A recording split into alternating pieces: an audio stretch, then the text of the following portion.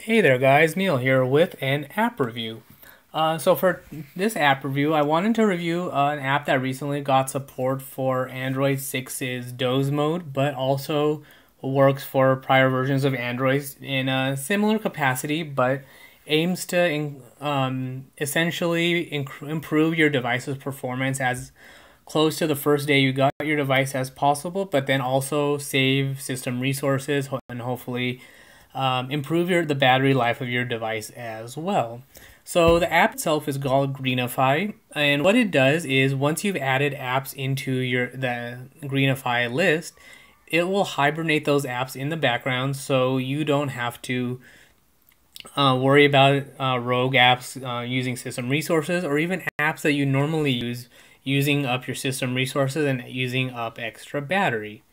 So the one thing you will notice is when you go into the settings for the app is that a lot of the settings are related to having root on your device and having the exposed framework, but having root is not a requirement for using the app, but it does allow you to have certain extra features, and then donating to the developer also adds even more features.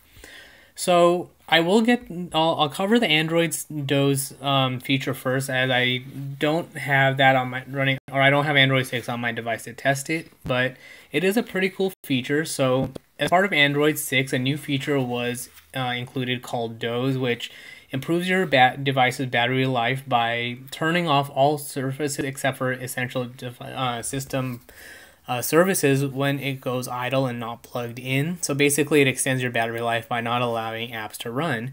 But let's say you want to disable apps as soon as your screen is turned off, just to get that started, because you know they're going to be using that much extra battery. So that's where Greenify comes in. Essentially, once you've added the apps to the Greenify list, as soon as your screen is turned off or you run Greenify, they will be put into hibernate, so they no longer run until the next time you run that app. So basically, enabling it is a current experimental feature because it just got released. So something worth checking out. But as always, since it's early, be careful while using it.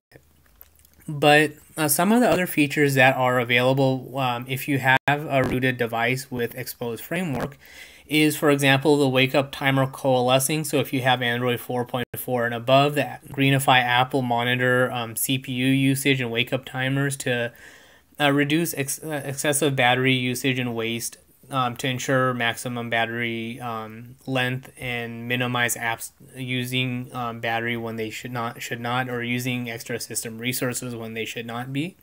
So something worth checking out. I do have it enabled, so I'm playing around or getting used to that.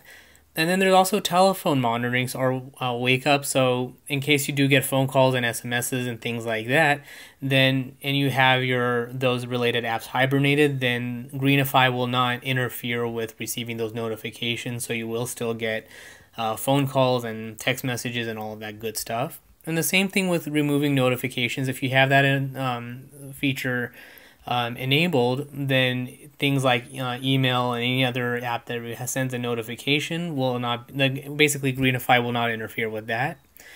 And then lastly, blocking apps data abuse. So if you have apps that don't or do not need high priority notifications but do it anyways, then you can block that so they don't excessively use your system resources or battery, so Greenify can monitor that as well. If you donate to the developer, then you can also get features like deep hibernation, so you can prevent apps from waking up other apps if you have that kind of link going on, and then greenifying system apps if you want to do that. It's not necessarily recommended, but if there are pre-installed apps that you don't want to have continuously running in the background, and you want to make sure they're always are disabled and hibernated when your screen is off, then that can be handled as well. So with that, I'll jump into using the app itself. So you'll see that I've already added a bunch of apps here that I use on varying degrees, but I want to make sure that they are hibernated when my screen is off. So I'll do a quick check. I have a few items running in the background. I'll actually open, for example, let's say ES File Explorer, and let's say Easy Voice Recorder Pro, just for the sake of argument. And then I'll go into Greenify. You'll see that now they show up as the apps will hibernate in minutes after I assume the screen is off. Or you can manually do it if you want to hibernate. Let's say you have a whole list of all your apps are listed as currently being used. You can hibernate them all manually. So when you touch the Z's at the bottom right of the screen, you'll get a little toaster notification, and they'll all now be hibernated. So now they're no longer using your system resources to sum it up as quickly as possible. You can also have home screen shortcuts for to do two different things, but ultimately results in the same thing. So let's say you've been using your device for a little bit and you want to hibernate your apps. You can touch the Hibernate Now home screen widget. Since there's nothing to hibernate right now, you'll see a toaster notification, but to save yourself the time and effort of going to Greenify and pushing the button, you can have that widget there as well. The other one is Hibernate plus lock screen. So what this does is the same thing as the other home screen widget, but is in that it hibernates all apps and then turns off your screen. So touching your screen like that, and your apps will get hibernated and your screen turns off. So if you need to leave quickly, and you don't want to worry about hibernating your apps, then that is possible. So that is the three basic ways of doing that. One of the other cool features is that let's say you're on a custom ROM, or you have Exposed Framework installed and you've installed a module called Gravity Box. What you can do is set a home screen shortcut to Greenify's Hibernate Now or Hibernate plus lock screen. So if you want to manually hibernate that way, you can save yourself a home screen shortcut and have that there. So you'll see off to the right I have that set up.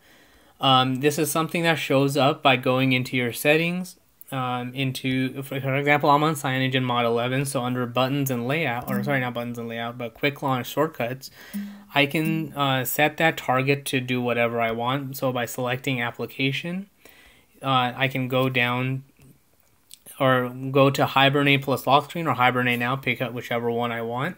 I normally have it set up to just lock the screen, so Hibernate plus lock screen is slightly better alternative for me. So this was done via the CyanogenMod settings, but if you have the Gravity Box module installed, then that shortcut can be done that way as well. So that is really all there is for that. The other thing to note is that it does not interfere with your recent app listing. So you'll see that Easy Voice Recorder and ES File Explorer still show up. So if I need to get to them again, it's going to launch as if it basically that I'm clicking on and reopening that app to begin with again. So it does not interfere there. Same thing here. Let's do Easy Voice Recorder. So same thing there. It launches as if it's the first time launch and runs accordingly. And when I go back into Greenify, they show up as being recently used again. So that's all there is for that. I'm still getting a little bit used to the battery usage. I've definitely noticed a performance improvement. So every time I unlock my device, it's as if I just got the device and it's running super smooth. The apps launch very fast, very smooth for my device's capabilities. So that might vary depending on how new or old your device is and what specs you have. But if you have a number of apps installed, so you'll see I have all these various apps with varying sync capabilities and what they do in the background. So not having them run when my screen is off is definitely an upside. As far as battery usage, I have noticed that it's been a little bit better. But because I do have various other modules installed, I haven't decided which one, if any, are being may adversely affect battery usage. So background YouTube playback, attendance status bar when I have for various apps for material design, things like that. So basically, as far as I can tell, Greenify will basically give you the best battery life for what you have installed and how much you have syncing to begin with. So it's gonna, as far as I can tell, it's gonna be something that, or it's an app that basically provides you the best resource management and battery usage based on your device's capabilities. So definitely an app worth checking out. For me, I do definitely like that every time I turn on my device, I'm gonna get the best performance. And my battery, and basically it comes down to, as far as I'm concerned, the best battery life. So I have noticed that I've gained a few extra percentage point improvements by using Greenify with everything I have installed. So it's definitely an upside. If you have nothing much going on, so for example, I do have a lollipop theme running and a tinted status bar module going on. So I'm sure that it uses a couple of extra battery points, but on the flip side, Greenify helps to get that back, so I'm not getting any, or I'm not losing any extra battery points or battery percentage points by what I have going on. And the other thing is, I know that Bluetooth is one of the bigger battery, I don't want to say hogs, but something that uses battery a little bit extra. So I have noticed that I do have a little bit of performance improvement there, because I know for sure that apps are not going to are not using battery while I have my screen off and in my pocket. So it's definitely worth checking out. The app is available for free in Google Play, and then if you like it and you do root your device and want some of the extra features, then there is a donate button or donate app available to install. It's basically a key to unlock some of the extra features. At last check, it was $2.99.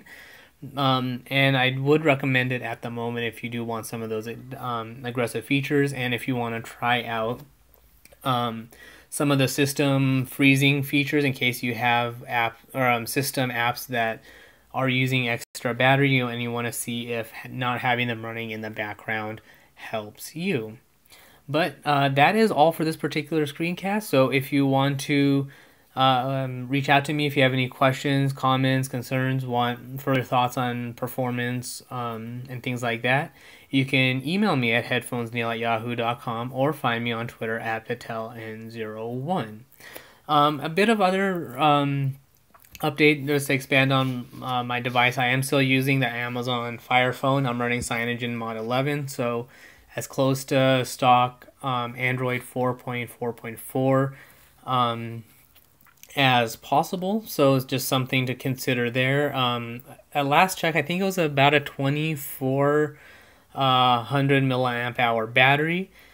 So basically I get about 8 to 10 hours of overall battery life, so I'm getting kind of used to that. I haven't had a chance to check lately as far as all day battery usage. I'm generally really close to a charger, so it hasn't been an issue, but I do know that going out and about, that basically performance, I know I will sum it up as performance has definitely improved. Battery I'm still testing, but basically it's a net sum of 0 as far as what's being used, and then the improvements that Greenify provides. So I will say that it is a benefit just because I'm not losing those extra battery points. But as I said, if you have any questions or comments or want further input, you can always reach out to me. But that is all for this particular review. Thanks for watching and listening, and until next time.